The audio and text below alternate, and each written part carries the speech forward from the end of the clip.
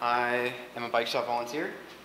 I keep the space open and available for people who may have a broken bike but may not have the tools or resources to put it back together. What's your name again? Peter. How long have you been volunteering here, Peter? About 3 months, I'd say. I still don't know a whole lot about bikes, but it's a lot of fun.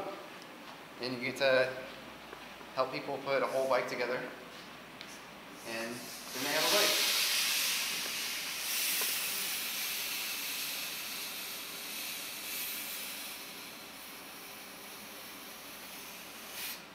So, what are you doing? I have like a shitty lockout here that I forgot the key for. I was thinking that this would be fairly easy to cut. It's a pretty burly lock cutter. Right?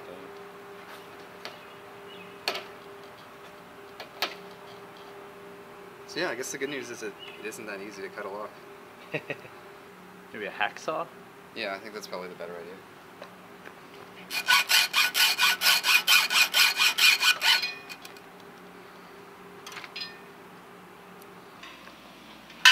So this is the one you're going to work on? Yeah. What are you going to do to it today? I might find a better rear wheel.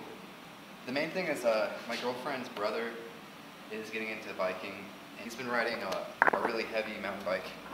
It's kind of in rough shape, but he's having a lot of fun with it, so I figured I might as well build a bike for him that he could like really enjoy and would last him a while.